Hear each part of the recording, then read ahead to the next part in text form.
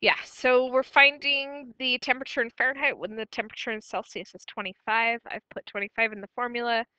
Means I'm going to multiply 9 times 25 divided by 5, which gives me 45.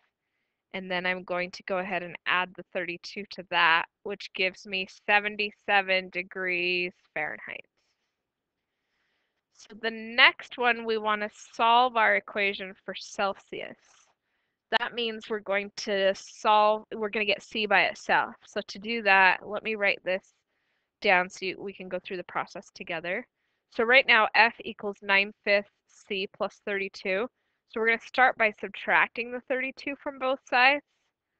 So that would give us, we still have our 9/5 C, but we just, instead of adding the 32 to the 9/5 C, we're going to subtract it from F.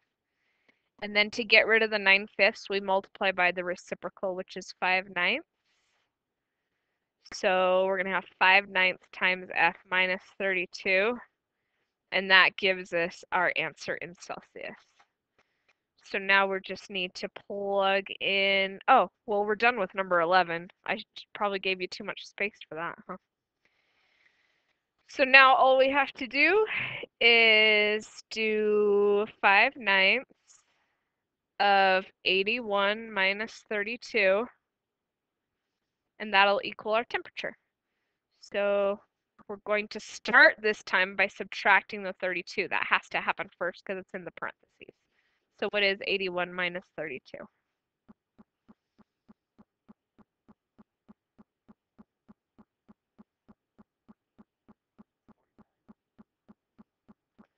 So that's 49, and then we're going to multiply by 5 and divide by 9.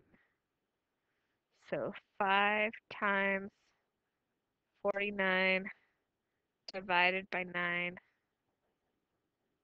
Did you say 27.2? Cool.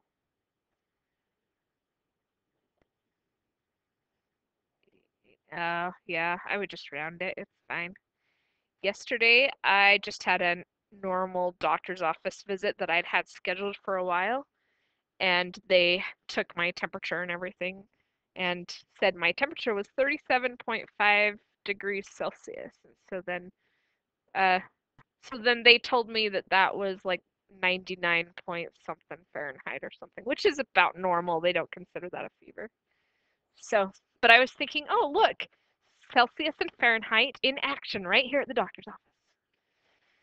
Okay,